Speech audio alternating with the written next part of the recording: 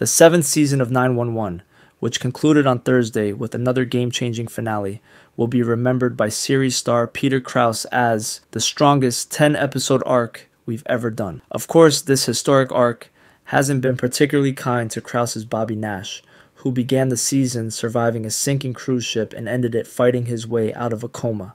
Despite all signs and promos suggesting otherwise, the former captain of the 118 pulled through on Thursday, surviving the hour and living to mentor another day.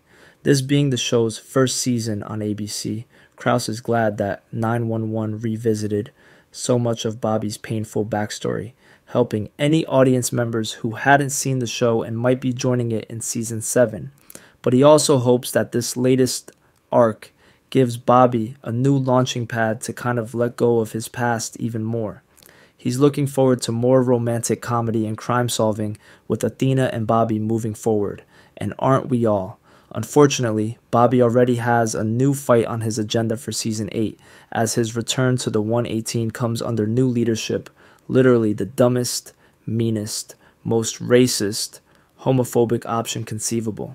And that was just one of several dramatic finale developments, which also included Christopher's shocking reaction to Eddie's affair and an unexpected turn of events in Hen and Karen's ongoing battle to adopt Mara.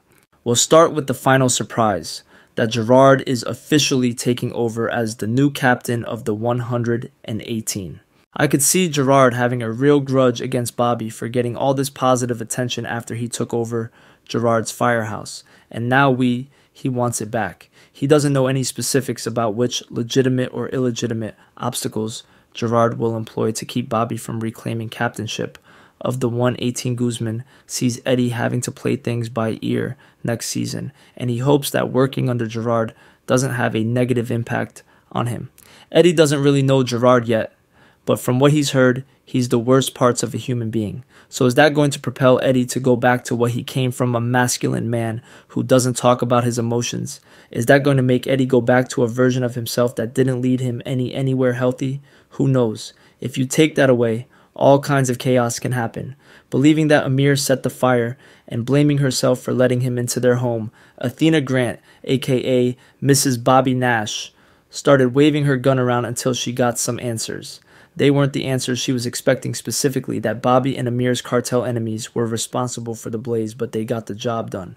Amir and Bobby reconnected one last time in the ashes of his and Athena's home, a scene Krause will remember as being very meaningful, especially when Bobby held up his medal, an act that reminded Bobby of the dedication that he feels towards the service of firefighting. Bobby also feels called to help people in other ways, which Krause says he has discussed with Minir.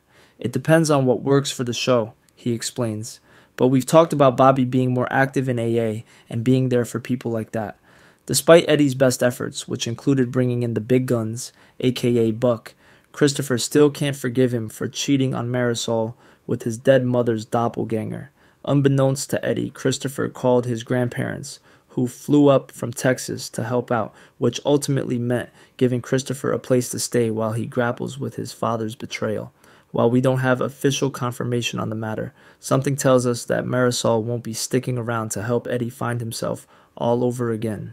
The best news to come in the finale, besides Bobby surviving his latest brush with death, of course, was that Mara will get to remain in Hen and Karen's lives, despite the best efforts of that evil councilwoman.